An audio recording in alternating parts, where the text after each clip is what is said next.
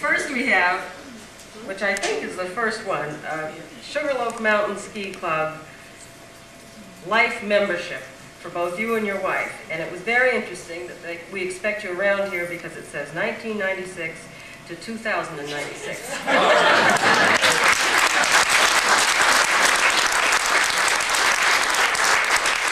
And then we have, from our Ski Museum of Maine, a picture of Sugarloaf as it was with the first trail cut and one as it is today.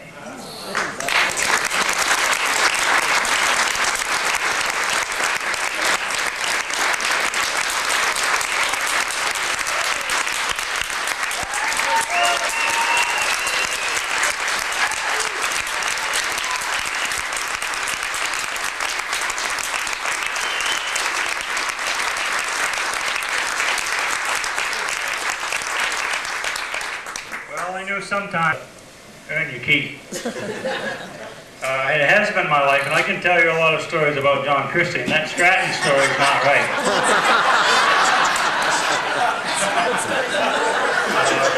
One of the stories I thought he was going to tell was talking about the safety and whatnot of the mountain, and he pretty near cut my head off one day, drinking out of a spring on sluice, and put his saw down, and the saw, I was drinking water. You remember this, John? I do. Yeah. Well, you should. And the saw jumped and went over my head, and it was lucky I was drinking water at the time, or I wouldn't be here talking tonight. Sugarloaf has been my life, and I really appreciate all the friends and the people in the ski industry that has been good to me. I look at the ski club as the early start of my patrolling. If it hadn't been for the ski club, I might not have been the director of the Sugarloaf Ski Patrol. It was back in the days when, in late '48 or so, when the Maine Ski Council was still flourishing within the state of Maine, and Amos got up a group of people, ski club people, went to Augusta, and I was a young kid and went to that meeting. And then we came back, and we knew Sugarloaf was always here, but we didn't develop it mainly because it was so far away from the road, and Bigelow was skiing over there anyway, and thought, well, we're over there, let's develop the site of Bigelow. Well, what happened is, as the story goes on, was the ski club, some of the members went over there and started skiing, and then they started talking about cutting the flowage of Flagstaff Lake and flooded our road out. So we came to Sugarloaf. And I really appreciate the picture of one trail, because that's a great meaning to me.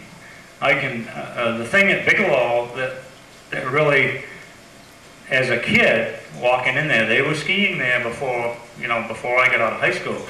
And the thing that I feared the most, of course Amos would close the store at 9 o'clock at night, and there'd only be like 5 or 6 of us, and we'd go over to North New Portland, my famous route down 16, that great road, and go up across Lexington Flat, going about 90 miles an hour as Amos drove, and we'd pull in there and get into camp about 11 o'clock at night.